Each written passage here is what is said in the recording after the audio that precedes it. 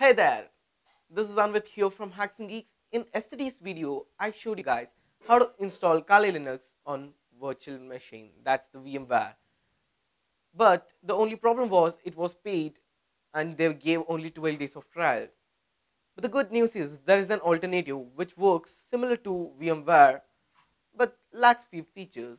But for our purpose, it's fine. The software is named as Oracle VirtualBox.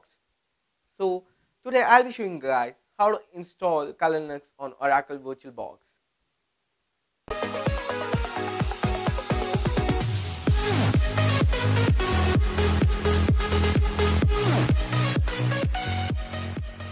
In yesterday's video, I told you guys what is virtual machine.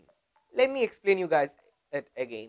Virtual machine is a piece of technology which lets you run an operating system inside an operating system. In simple words, it's something like a computer inside of a computer. So there are three main softwares in this field. One being VMware and the second one being Oracle VirtualBox and the third one is iParallels, which is only available for Mac computers. This virtual machine is mainly used for the purpose of testing any new software or a virus or something which may break your computer. Without wasting any time, let me switch on to my computer to show you guys how to install it. To begin with, you have to open this website, that is virtualbox.org, and all the links will be put under the description so you can open that and download this anytime. First, you need to download this. As I'm in a Windows machine, I'll be downloading this one. As you can see, I have already downloaded this. So the next thing you need to download is this Kali Linux for VirtualBox. You have to go for this website and usually it will be like VMware images. Then click on this option to get the pre-built Kali Linux VirtualBox images. After that, you need to find out which is your operating system. You may have a 64-bit operating system or a 32-bit operating system. To find out which operating system you're running on, hold your Windows button and press R. That will bring up a run box. There you have to type msinfo32 and hit enter. Then a box will open up saying system information. Here the first option you'll find is the operating system you're running on. If you go down, you can see one option called as system type. Mine states x64 based PC, that means mine is a 64-bit operating system. But you may have x32-bit or x86 stated PC. If it says x32 or x86, you need to download this option, Kali Linux 32-bit VBox PAE. You can download it directly or by torrent. And make sure you're in the VirtualBox images folder and not in VMware images. But as I said, mine was 64-bit, so I'll be downloading this first one, that is Kali Linux 64-bit VBox. As you guys can see, I have already downloaded this Kali Linux 2016.1 VBox AMD 64 now, and also the VirtualBox. So first, let me begin with installing this VirtualBox. Just wait until it loads up, then hit next.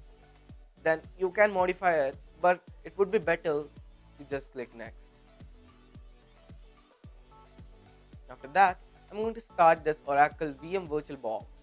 So I hit on finish and it's going to open up right here. As you can see, this is my VirtualBox. The next thing I'm going to be doing is opening this one.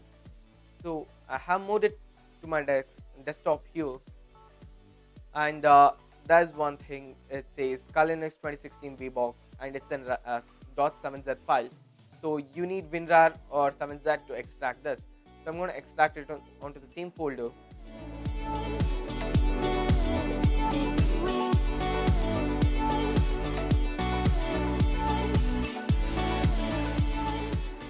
So the extraction has been completed now. As you can see, there's a file Kali Linux 2016.1 VBox AMD64.ova. So I'm going to double click on it and it's going to prompt me to import virtual appliance. First, what I'm going to do is just click on import and it's going to take me a while until it gets imported.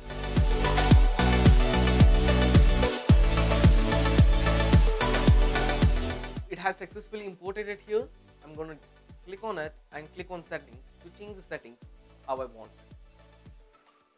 So if I go to system, I can allocate more RAM space for it. So what I usually end up doing is allocating it 4 to 6 GB of RAM.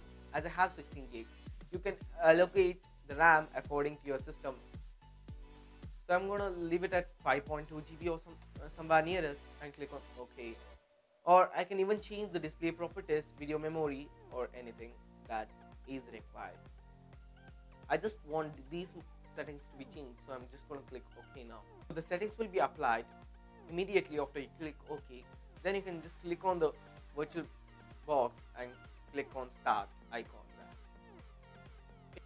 It may take a minute to load this screen, and then you can just maximize this. There will be an option to enter your username. So the default username is root for ROOT. So you're gonna be typing ROOT there and hit next. Then it'll ask for you for the password, and it is exactly the opposite of the username, that is TOOR tour.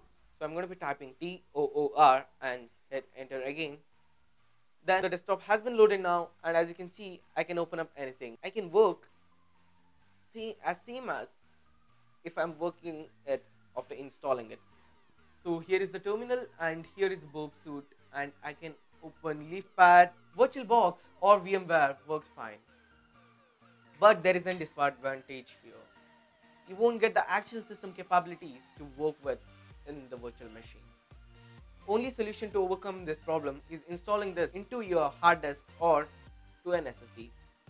But if you don't know how to do that, check out the link in the description on how to install Kali Linux onto your hard disk or an SSD. Thank you for watching the video, guys. If you disliked the video, hit that dislike button. But if you liked it and want to see more of this, hit the like button and subscribe to our channel, because we are going to have some amazing content coming to our channel soon. And if you want to support us, you can share this video on your social media site. And that's it for today, guys. Thank you once again for watching this video. Goodbye.